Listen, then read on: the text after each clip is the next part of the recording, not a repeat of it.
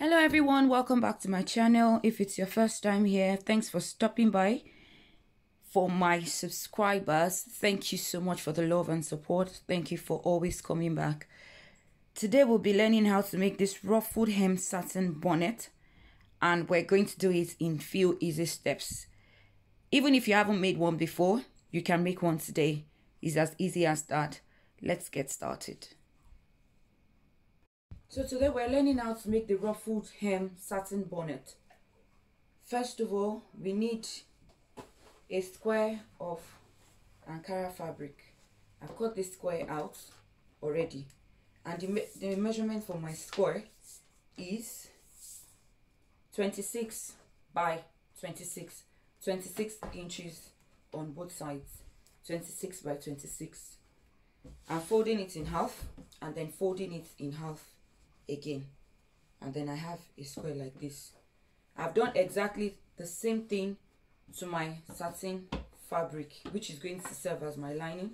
So I'm placing it on top of each other like this, and from the closed corner, this part that is closed, from this closed corner, I'm going to be doing my markings. So I'm starting from this corner and I'm measuring across 13 inches, doing the same thing, rotating my tape 13 inches, going across it 13 inches all around my fabric. I'm doing 13 inches. Now I'm just going ahead to use my chalk to join the markings together, and then I'll be cutting on this mark line.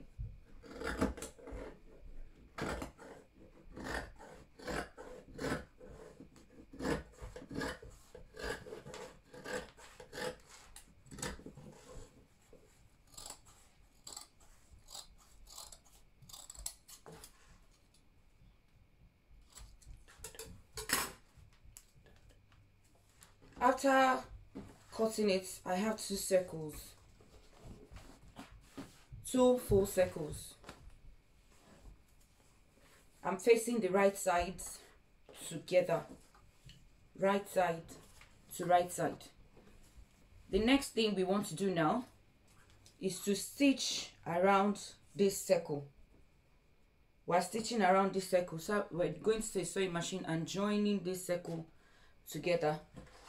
And while we are joining, we are going to be leaving a small gap measuring about 1 to 2 inches, because that's what we'll be turning out from. I finished joining it now. I used a 0.5 inch sewing allowance to join it around. Remember the space I asked us to leave here, so I'm going to be turning it right side out from this space, pushing it all out from this space.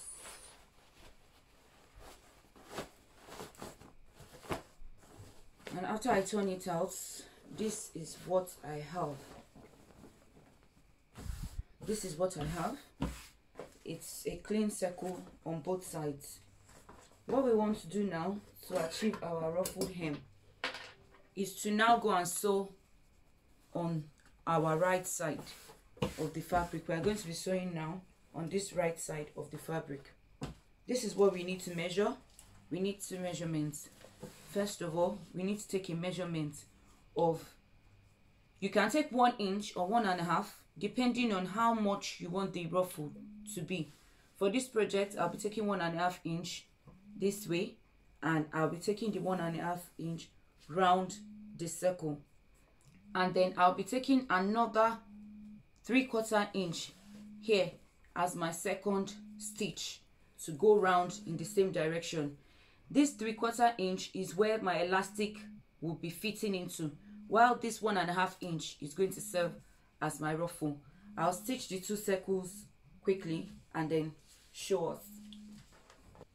Now I finished stitching the lines that I set. First of all, the first one was 3/4 inches away from this hem, and then this was 1.5 inches away, and then this small one was 3/4 inches away. Please note that on the first line I left a 2 inches gap. That's what we're going to be passing our elastic through to the casing, because this small line, this is our elastic casing. So now I have my elastic measuring 23 inches, and I'm getting my safety pin and passing it into the elastic casing from this opening.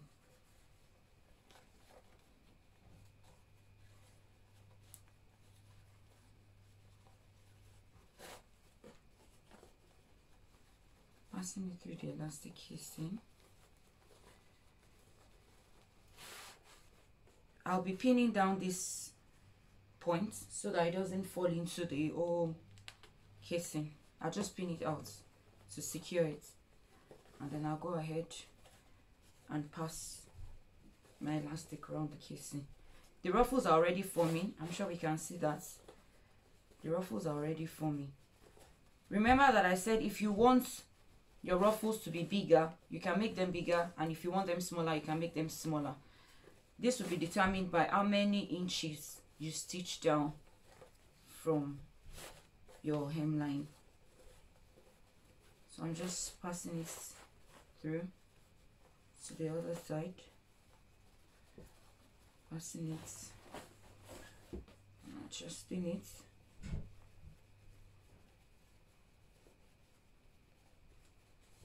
And now it's out, and I can take off my pin. I take off my pin, and then I'll be tying the 2 ends together in a knot, tying it together in a knot to secure it. You have to do this carefully, because if you release it suddenly, the elastic will go back into the casing and you have to start all over again. So yes, I'm tying the knots and I'm making it really tight. You can chop off a little bit of this excess if you want, and then we can release it and adjust our bonnet appropriately. This is what our bonnet looks like now. It has the ruffles at the hem. The 2 last things we need to do is to close this. You can either close it using hand stitch, or you can close it with your sewing machine, but for the purpose of this tutorial, I'll just pin it down so that we see what the finished work looks like. I'll just pin this down for us to see.